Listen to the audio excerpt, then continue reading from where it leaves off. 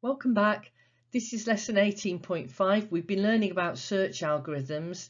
In this final lesson, I'll look at some variations on the way that we write the binary search. We'll look at writing the binary search using iteration, that's the method we've learned already, using recursion, and an alternative method using markers instead of slicing the list. The binary search that we've learnt so far involves finding the midpoint, slicing the list in half, taking the upper or the lower slice and repeating this process until we have a list of length 1. At this point you've either found your item or it's not in the list at all.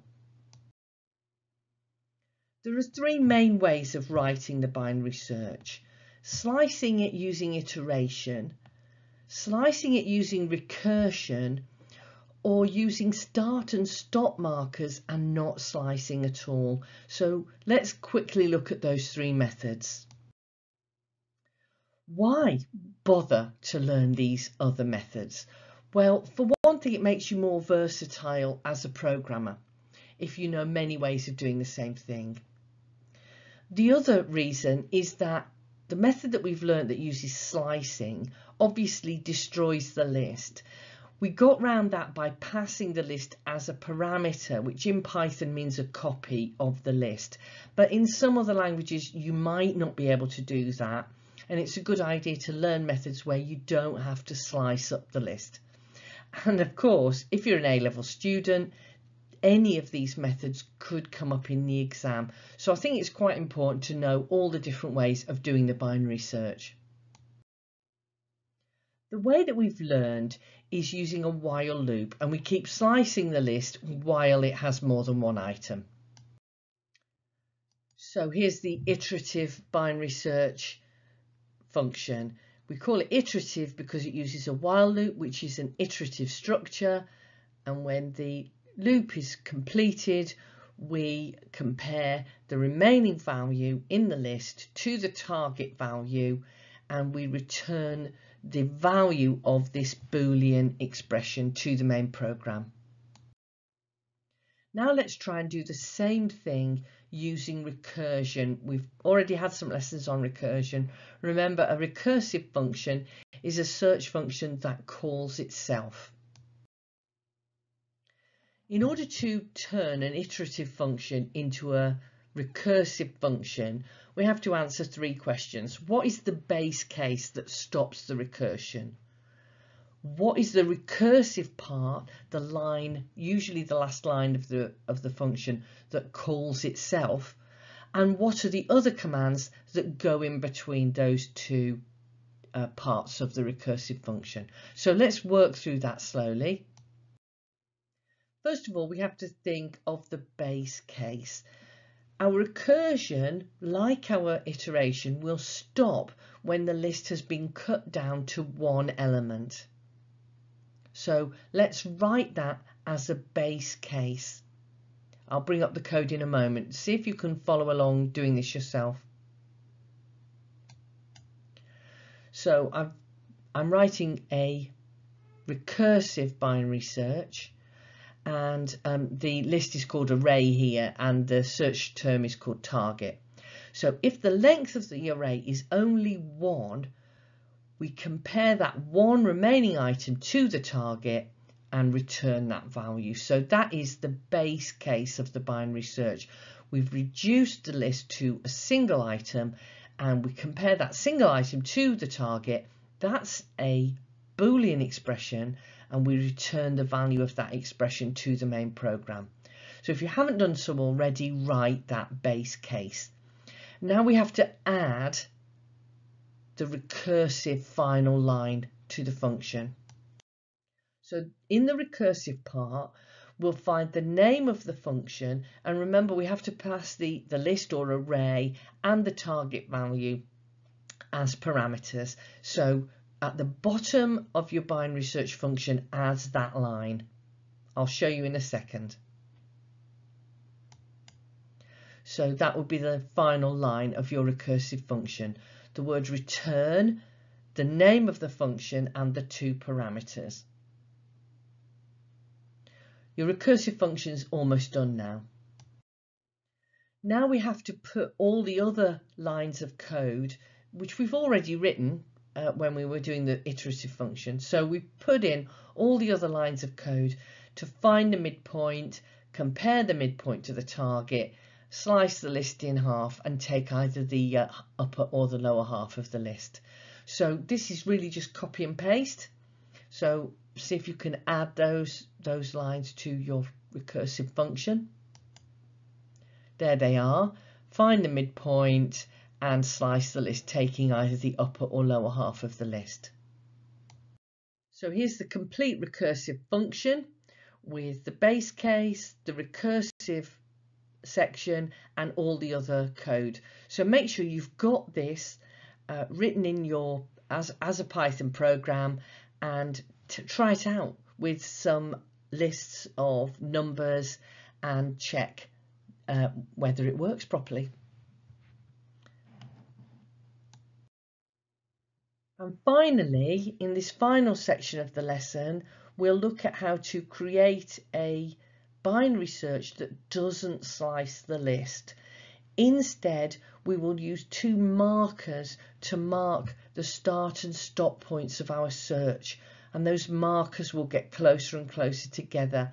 This means we can avoid slicing the list in half.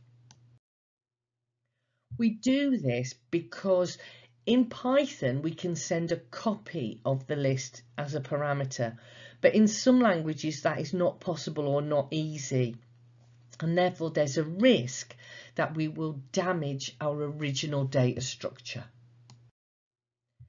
So instead of slicing the list, we use two markers to mark the limits of our search.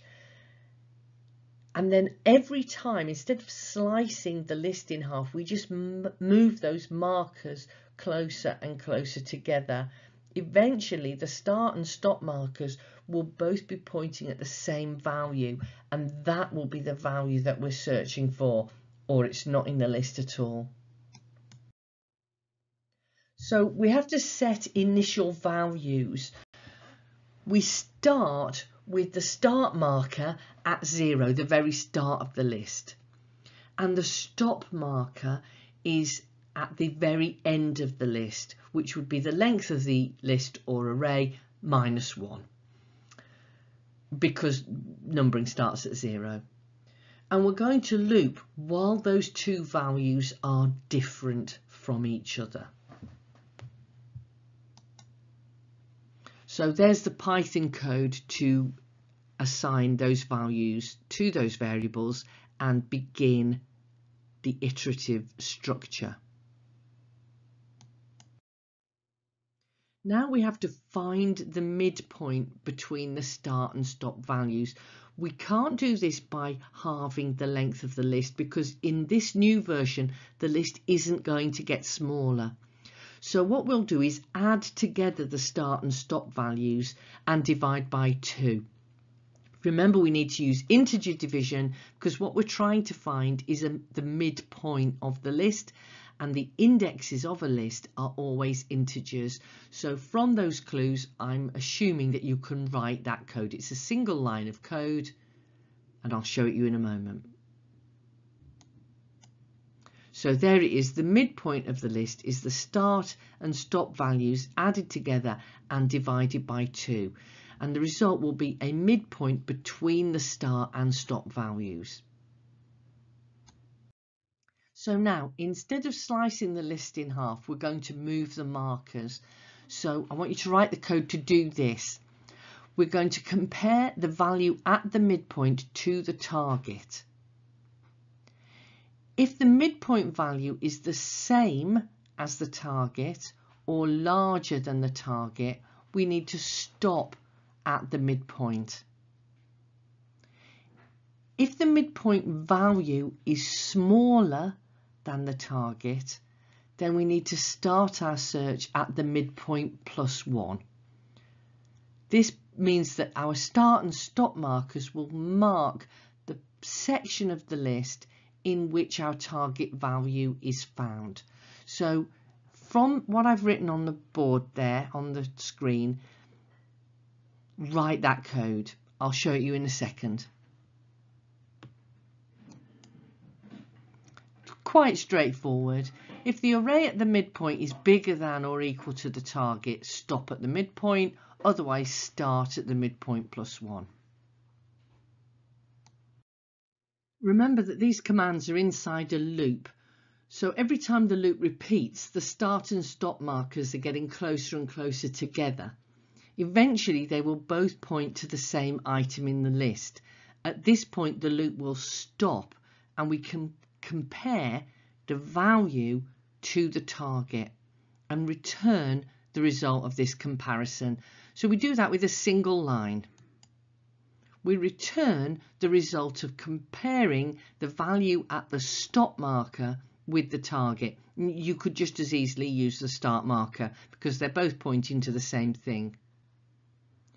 So this line will tell you if you have found your search item or not. So here's the completed binary search function using start and stop markers instead of slicing the list. If you haven't written this down already, stop the video and copy this in your own Python work area. So this lesson we've looked at 3 ways of writing the binary search, using iteration, using recursion and using markers instead of slicing the list. Okay, so I'll leave you with the task of writing the 3 versions of the binary search value, and in the next lesson we'll start looking at how we can analyze and compare the efficiency of different algorithms. So bye for now.